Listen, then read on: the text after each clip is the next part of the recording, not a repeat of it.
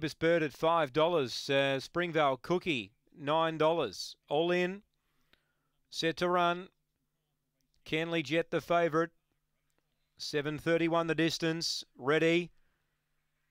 Away, Canley Jet last to leave. Speed Jeebus Bird in the centre. Now Canley Jet gets busy, rushes to second.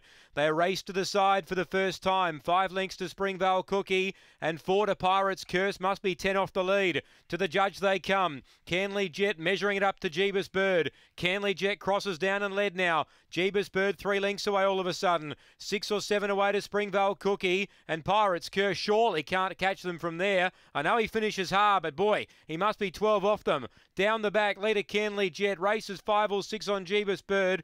5 away Springvale Cookie. 5 lengths to Pirate's Curse. Canley Jet's in front. He's doing it well, Canley Jet, and he sails on home to win by 3. Jeebus Bird second, Springvale Cookie third, and Pirate's Curse, well, he rattled home and got 4th, but gee, it looked like he needed another lap.